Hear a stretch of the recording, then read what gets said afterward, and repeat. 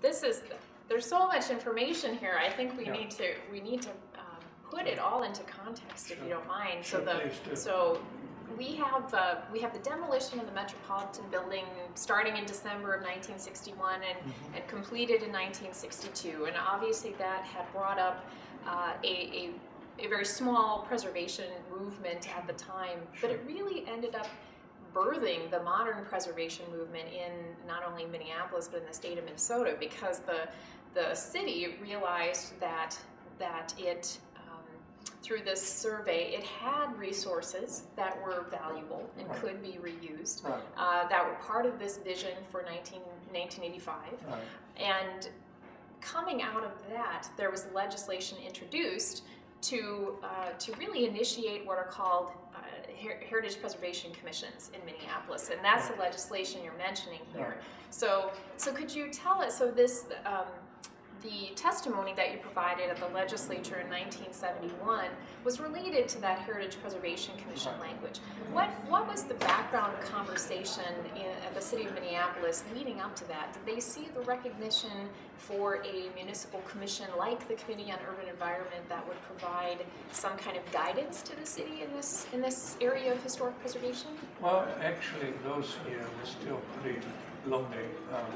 I was the only one testifying at the legislature. The one sole preservationist testifying. I was with my associate went there together, and it was lucky that I was able to speak. I was able to persuade them to get it through. And I must say, you know, that all these other things come later. I mean, the fact today, you know, some 56 cities, Heritage Preservation Commissions, has Heritage Preservation Commission, which is wonderful. And personally, this work here prepared me to do other things all around the country, around the world. And you know, I haven't. After my work here, I was offered a job in Dallas.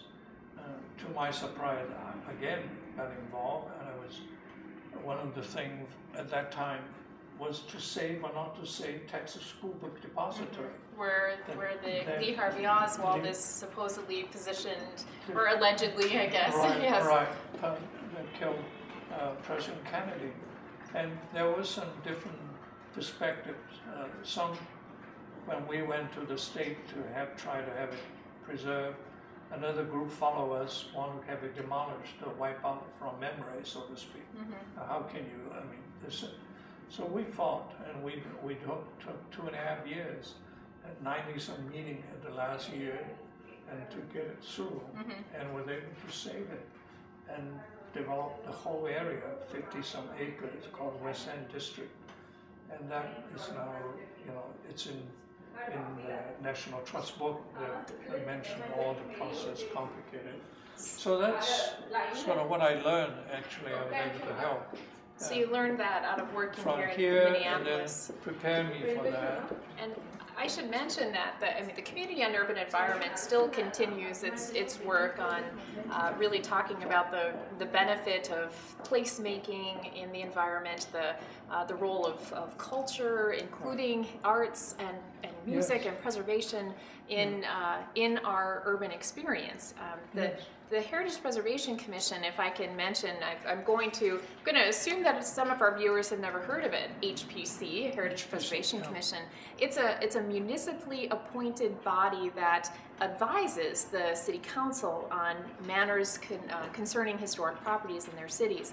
There are different levels of Heritage Preservation Commissions. Weiming just mentioned that there are over 56 of these.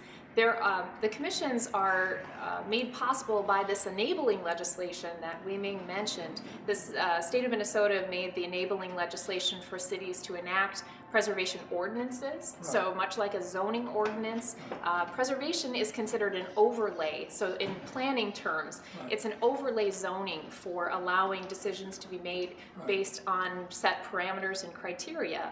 We know them as design guidelines, or sometimes using the Secretary of the Interior standards to make design decisions for historic properties that come for permits. Exactly. It not only preserve what is significant heritage of a city, of a community, but also make sure the new blend with the old, so compatible, so to speak.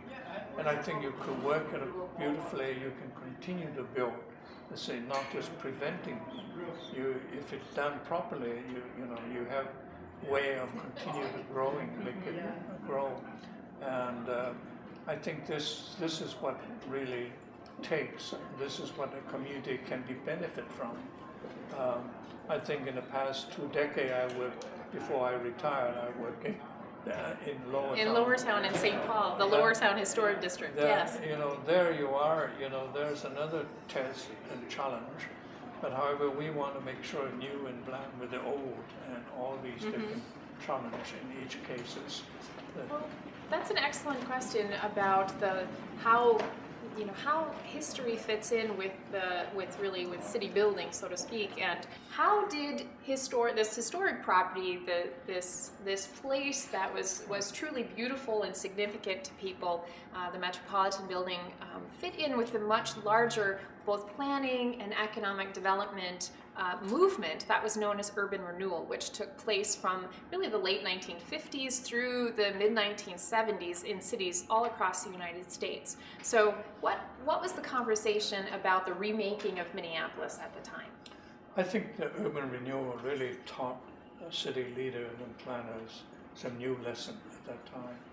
And even though originally the motivation was try to clean up the blighted area or improve people's lives or whatever. But it ended up with not necessarily succeeded. In many cases, displaced people and, and small business and so forth. Because it demolished. Demolishing. And also when you're rebuilding it, and some of the development turned to be more gentrification, never let the poor just come back, or just displacing it. And so, gentrification as a terminology just means displacement of the poor, and only for the rich to come back or higher income.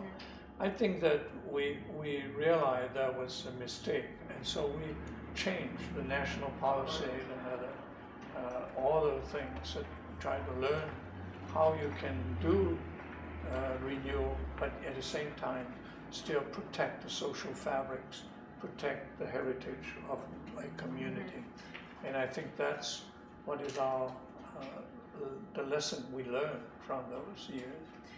So as a lead planner then at the city of Minneapolis, when you were developing the plan for 1985 that you mentioned, trying to factor 20 years into the future, did this demolition of the Metropolitan Building and other properties, I mean, largely where we're located here in the city is on the edge of what was called the Gateway District, and that was largely the historic properties right along the riverfront and back from that to Washington Avenue, which had become very economically depressed, but still had a very good building stock, so to speak, which was really leveled entirely for the buildings we see today, which, in curious twist of fate, now are very eligible as historic properties because they are mid-century modern. So historic preservation is really about coming around.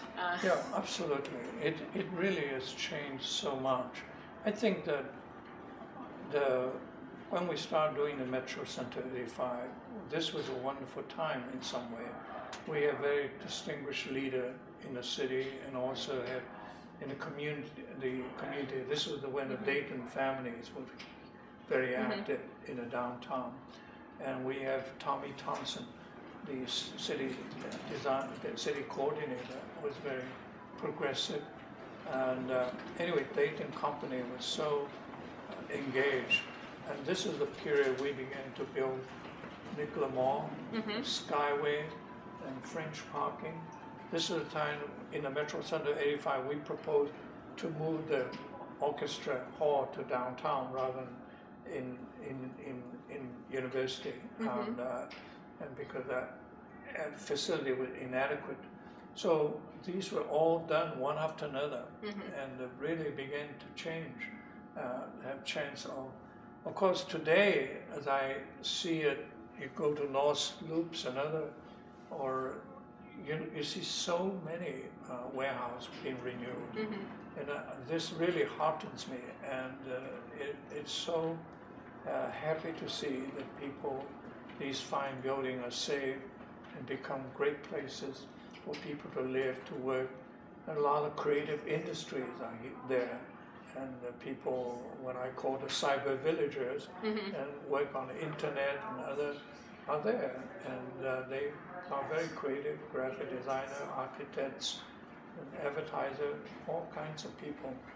So I think that that's a very exciting thing is happening. So what would you say needs to be present for the larger preservation movement to be successful, based on your experience? Well, I've been reflecting about my own experience here and there around the country, around the world. I think I actually am writing a book about urban rejuvenation. Get it? You got it here first. Anyway, it's talking about the need to envision a new future, the need to know how to make people believe what you believe, so marketing, the need to actually find way to put the finance together, the need to cut through the public-private partnership. And sometimes it's not collaboration, it's more competition. And how do you make sure it come together? And the need to have good leader and good resources and all these different things. Then, and with the expertise of interdisciplinary expertise, design, market, all those things, preservation knowledge, all those things, then I think you could really make a difference. I think the Lower Town started empty warehouse, a parking lot, and could be all demolished, and just like here. Fortunately, it wasn't, and we were able to save every building in that district except two. One was burned down, the other one, even though with a lot of effort, it just couldn't be saved.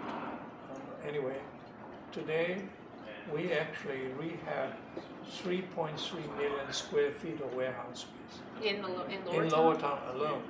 That equivalent to 3 IDS towers. 3 IDS towers in historic preservation. Yeah, if we demolish all that, it would take something like 2,000 or 3,000 boxcars to ship all the material away and to dump it in the junkyard, but junkyard is already full, and so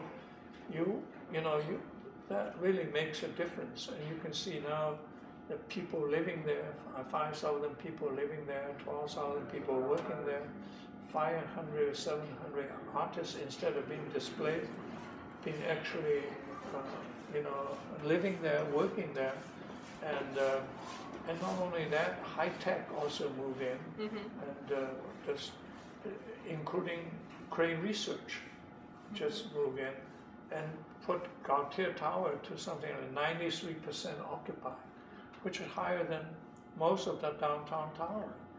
I would think that give us some lesson, perhaps. Conservation could create jobs, could produce a kind of community that everyone can enjoy. And even in this difficult time, there are 2 new housing projects being built in Lower Town. So that tells you the difference, I think.